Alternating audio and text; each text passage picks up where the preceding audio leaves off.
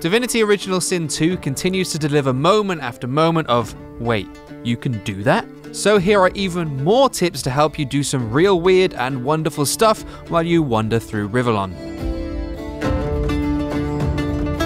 Slipping on ice not only makes you look like a complete fool, but also means you'll miss a valuable turn in combat. A comment that Dorky Darko left on our last tips video points out that you can combine a handful of nails to any pair of boots to permanently add the benefit of grip. So now you can confidently walk over sheets of ice without the fear of falling on your Godwoken ass.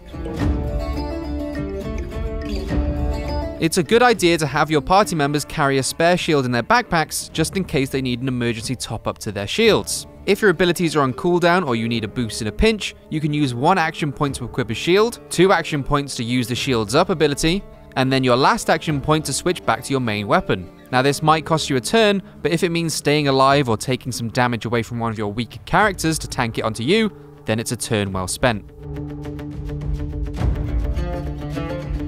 Sneaky Thief Smug McMuffin correctly points out that you can distract NPCs while pickpocketing them.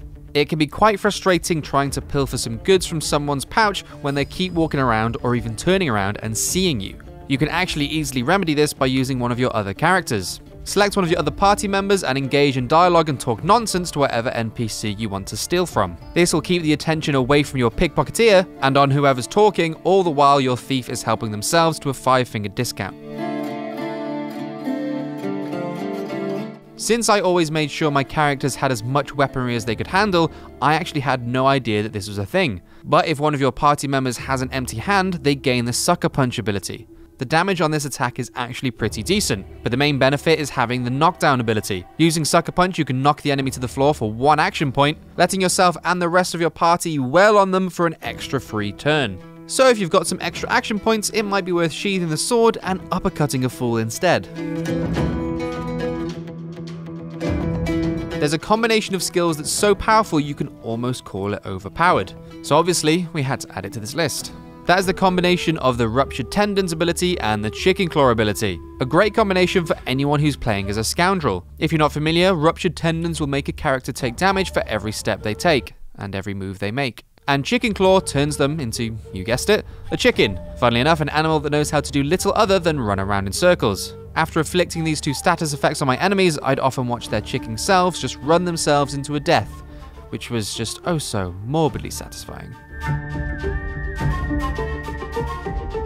After talking to a few people about the game, they expressed a desire to respec their character, apparently missing what lies in the hull of the Lady Vengeance. At the end of the first act, when you're traveling across the sea to Act 2, you may discover that the ship you're traveling on houses a magical mirror. This mirror allows you not only to change the appearance of your characters, but their attributes, abilities, and talents as well.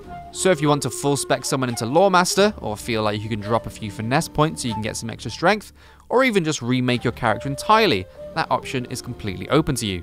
Although you will have to buy a new set of skill books if you want to turn your Tank Inquisitor into a Geomancer.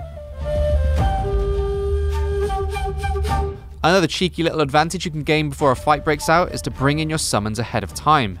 Once everyone has brought forth whatever beast they have, either enter the zone of aggro or start the conversation with whatever thug you had a bad feeling about, just in case they turn nasty. The summons will get some free turns, as will the rest of your party, enabling to save the AP cost since they did it out of combat, as well as taking away some of the enemy aggro from the guys you actually care about, and all while being able to wail on the bad guys right out of the gate.